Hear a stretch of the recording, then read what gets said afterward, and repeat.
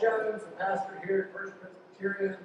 Welcome to our church and this celebration of life, this funeral service we gather to remember Miss Blue, a remarkable person, to celebrate her life. She was very much a part of this church and an active, very active leader in this church.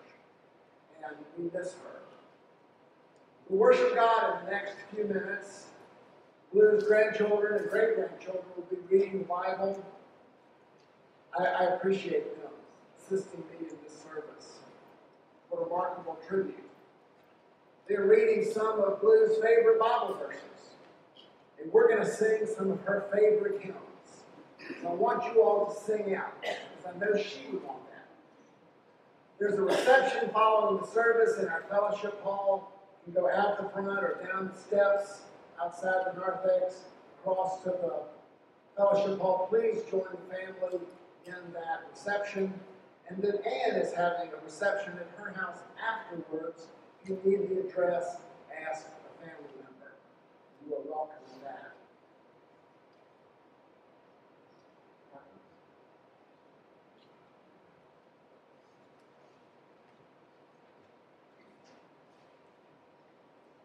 Psalm 100. Shout for joy to the Lord, all the earth. Worship the Lord with gladness. Come before him with joyful songs. Know that the Lord is God. It is he who made us and we are his. We are his people, the sheep of his pasture. Enter his gates with thanksgiving and his courts with praise. Give thanks to him and praise his name. For the Lord is good and his love endures forever. His faithfulness continues through all generations. I invite you to stand if you're able and sing together hymn number 649. Oh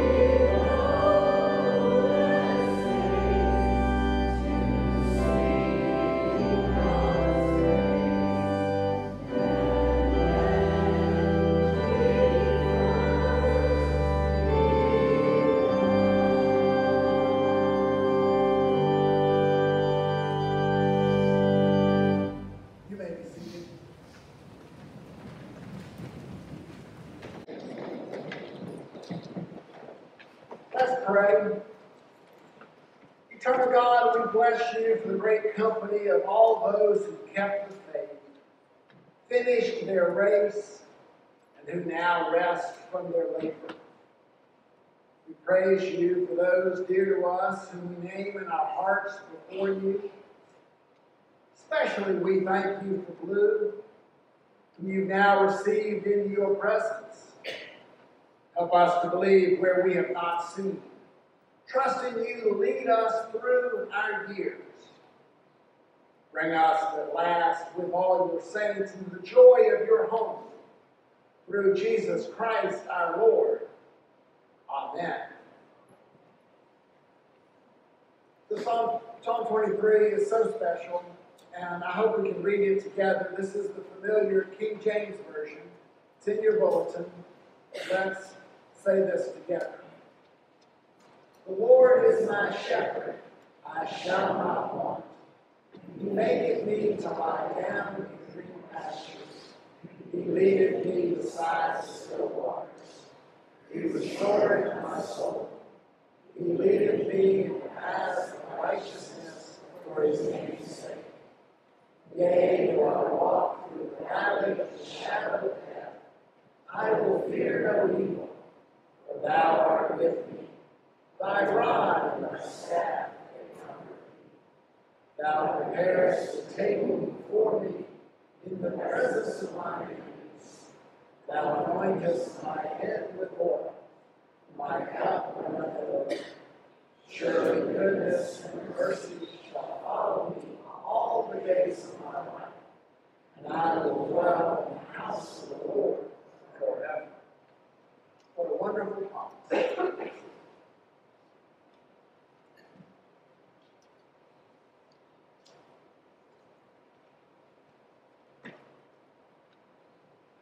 If I speak in the tongues of men or of angels, but I do not have love, I am only a resounding gong of clanging cymbal.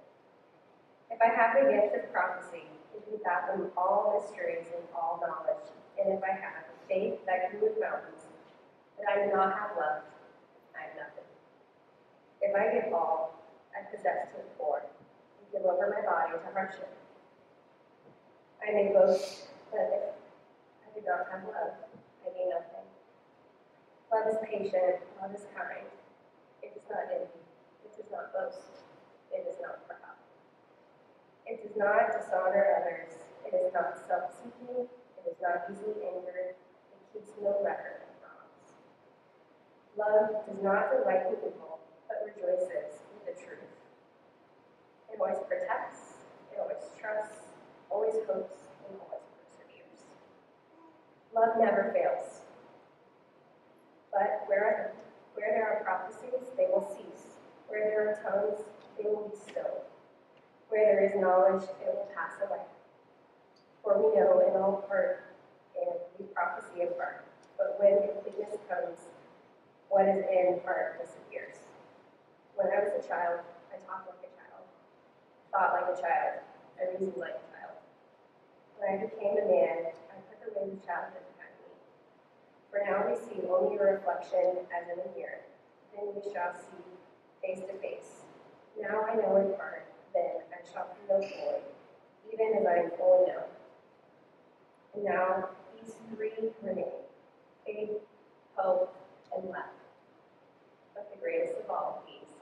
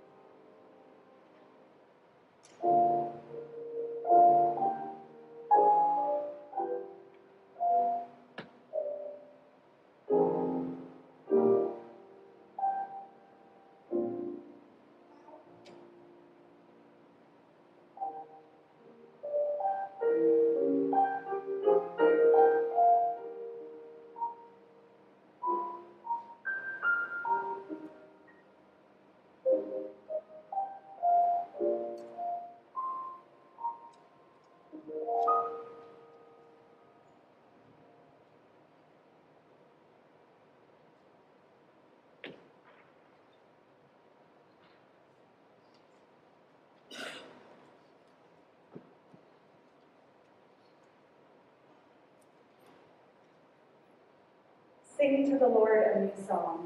Sing to the Lord, all the earth. Sing to the Lord, praise his name. Proclaim his salvation day after day. Declare his glory among the nations, his marvelous deeds among all peoples. For great is the Lord and most worthy of praise. He is to be feared above all gods. For all the gods of the nations are idols, but the Lord made the heavens. Splendor and majesty are before him. Strength and glory are in his sanctuary. Ascribe to the Lord, all you families of nations. Ascribe to the Lord glory and strength. Ascribe to the Lord the glory due his name. Bring an offering and come into his courts. Worship the Lord in the splendor of his holiness. Tremble before him, all the earth. Say among the nations, the Lord reigns. The world is firmly established. It cannot be moved. He will judge the peoples with equity. Let the heavens rejoice. Let the earth be glad. Let the sea resound, and all that is in it. Let the fields be jubilant, and everything in them. Let all the trees of the forest sing for joy. Let all creation rejoice before the Lord, for he comes to judge the earth. He will judge the world in his righteousness, and the people in his faithfulness.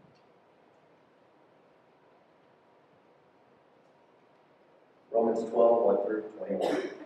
Therefore, I urge you, brothers and sisters, in view of God's mercy, to offer your bodies as a living sacrifice, holy and pleasing to God. This is your true and proper worship. Do not conform to the pattern of this world, but be transformed by the renewing of your mind. Then you will be able to test and approve what God's will is, his good, pleasing, and perfect will. For by the grace given to me, I say to every one of you, do not think of yourself more highly than you ought, but rather think of yourself with sober judgment, in accordance with the faith God has distributed to each of you. For just as each of us has one body and many members, and these members do not have all the same function, so in Christ we, though many, form one body, and each member belongs to all the others. We have different gifts, according to the grace given to each of us. If your gift is prophesying, then prophesy in accordance with your faith. If it is serving, then serve. If it is teaching, then teach. If it is to encourage, then give encouragement. If it is to give, then give generously. If it is to lead, do it diligently. If it is to show mercy, do it cheerfully. Love must be sincere. Hate what is evil. Cling to what is good. Be devoted to one another in love. Honor one another above yourselves. Never be lacking in zeal, but keep your spiritual fervor serving the Lord. Be joyful in hope, patient in affliction, faithful in prayer. Share with the Lord's people who are in need. Practice hospitality.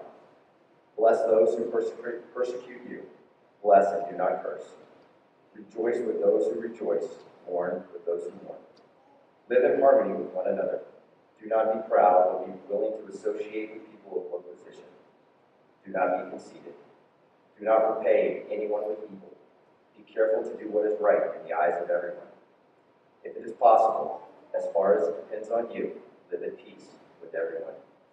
Do not take revenge, my dear friends, but leave room for God's wrath, for it is written, "It is mine to avenge. I will repay," says the Lord. On the contrary, if your enemy is hungry, feed him. If he is thirsty, give him something to drink. In doing this, you will keep burning coals on his head. Do not be overcome by evil, but overcome evil with good. Mimi, how about them Gators?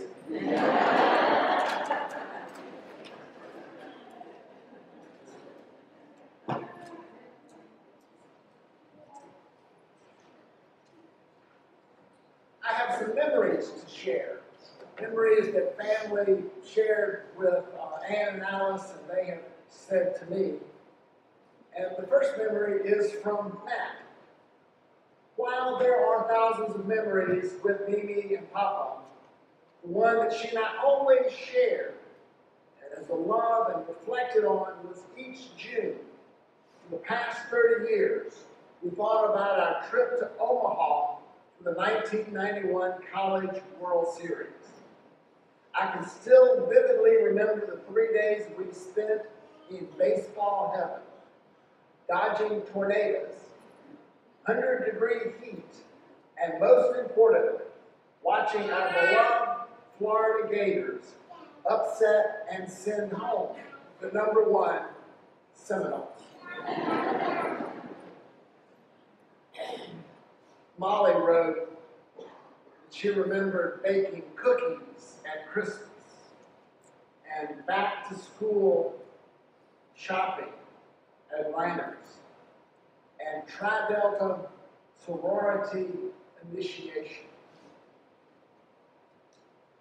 Margaret wrote that she remembers feeding Chauncey, the neighbor's dog, through the fence, running out to greet them when they came to visit, and waving goodbye until they were out of sight. Weaving Papa into every story she told, muting the TV when Papa was asleep. Margaret also remembers her big record player and her win-loss list for I guess it's WL win-loss, for the Gator basketball games by her chair. And she also remembers that Blue was the world's slowest driver.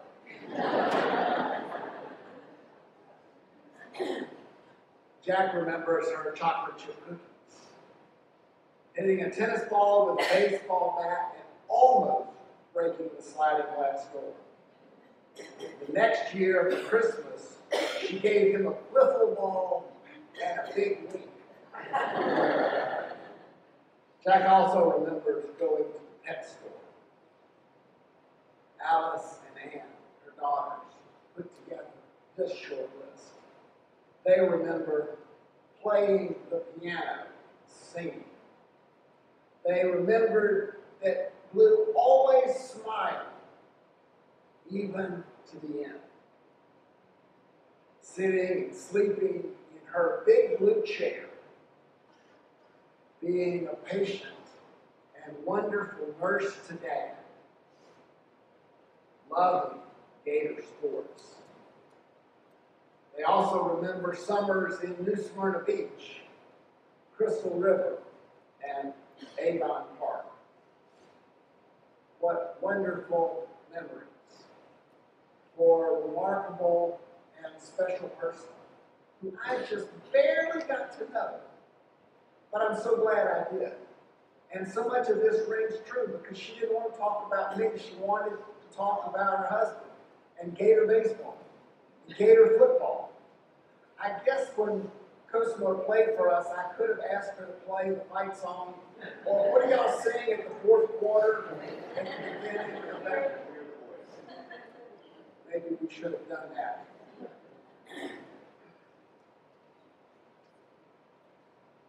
Let us pray. Lord God, we give you thanks for life well lived, for lives touched, and ideas and love for you that continue in children, grandchildren, great-grandchildren, nieces and nephews, and greats and cousins and others that go on and on. Blue touched so many lives, and we are grateful that she touched ours. We're grateful for her leadership at First Presbyterian Church, the Sunday school teacher, Bible school coordinator, circle leader, president of the women of the church. Lord, she did so much here because she loved you. She loved your church.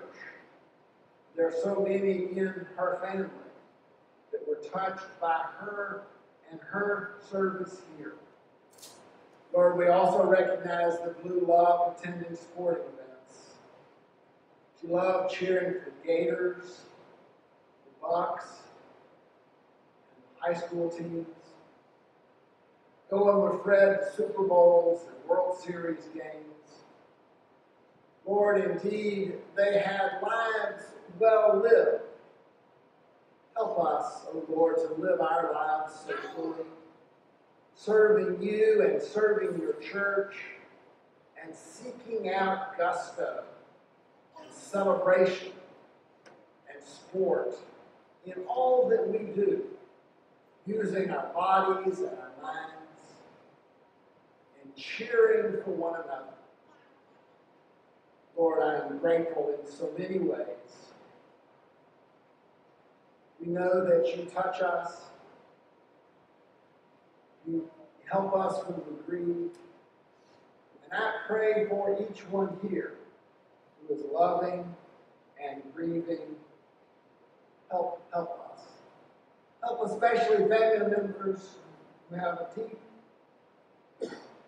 deep wound in their hearts. But we know where Miss Blue is. For she is with you, O Lord. And that we celebrate as we pray together the prayer that Jesus taught us. Our Father, who art in heaven, hallowed be thy name. Thy kingdom come, thy will be done, on earth as it is in heaven.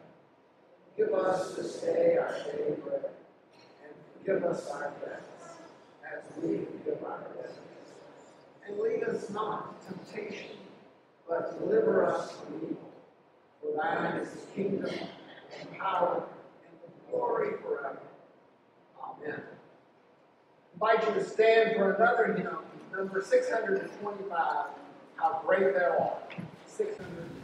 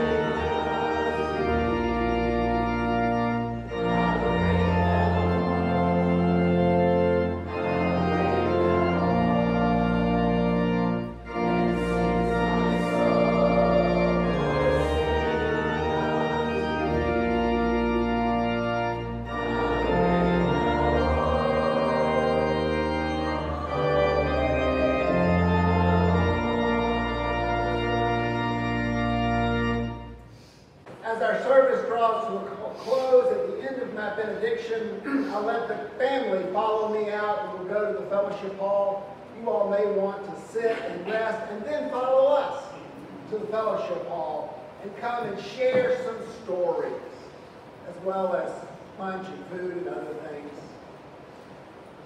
What a life we celebrate today. A gift of God to us. Go and be like Blue.